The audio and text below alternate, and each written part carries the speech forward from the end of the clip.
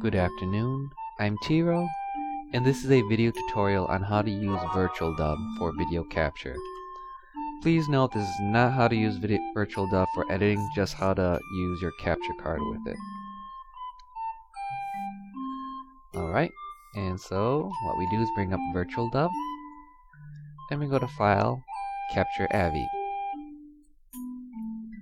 And normally there's nothing there such as this, so we go to device and we pick our device. Here's our capture card. It would include other cards or digital cameras or webcams, so we will choose this one. And you can't see anything because it does it in overlay mode, so while I can see Crystal Chronicles, you just see some green. Next, for settings, we can go to preview instead of overlay, so it's faster, and then we get to choose our deinterlacing thing. Usually progressive with the odd or even is fine, or fast enough. Doesn't look good, but it'll ease up in capturing. Now the first thing you want to do is set your file. So you go to File and set the capture file, and I'll just do test. If you do not do this every time you try to capture, VirtualDub will give you an error and you don't know why. VirtualDub does support, increase file increments, such as with the brackets, but it doesn't do it automatically. So here you can see I can increase the numbers, but I have to do that manually, so be careful if you record. Alright, now let's see. Other things we can do. Okay, here's stuff for the TV tuner and devices. Nothing important. Video has all our video situations. For the display, you have overlay and preview. Overlay is good if you just want to use VirtualDub to watch your video. Preview if you want to record. And let's see. Here we can choose our sources, so tuner, composite, or S-video. Here are the capture preview pins and all that good stuff. And the capture filter for the normal configurations. Tuner, if you want to set channels, levels for more information. What I find useful here is the cropping feature.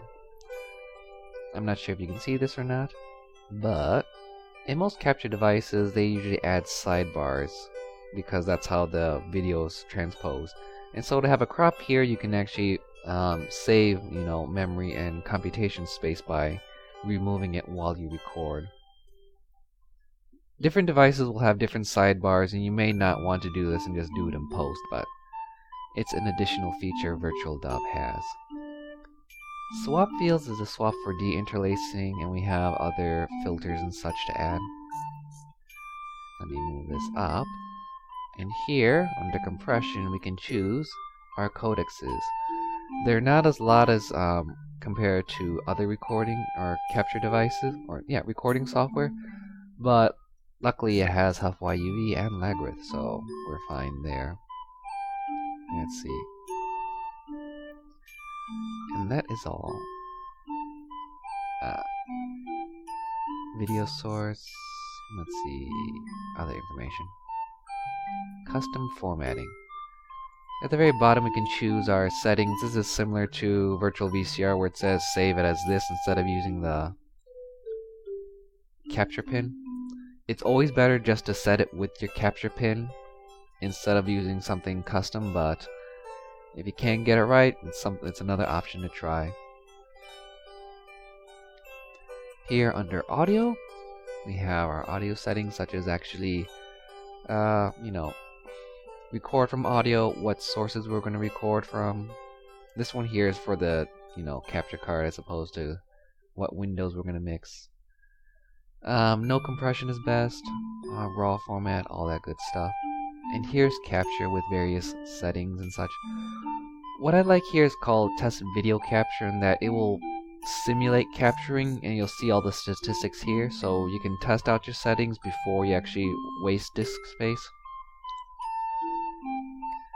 And if you actually want to capture, you just click here or press F5, X6, and you hit escape to stop.